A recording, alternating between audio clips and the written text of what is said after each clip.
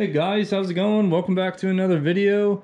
Today's video is going to be a very informational one. It's going to be a little bit longer, but I think a lot of you guys will like it. We're going to be disassembling all of our 2022 Talaria Sting. I'm going to be showing you guys how to take off the rear swing arm, take off the tire, take off the rear shock and linkage, take off the controller, take off the gearbox, and take off the motor.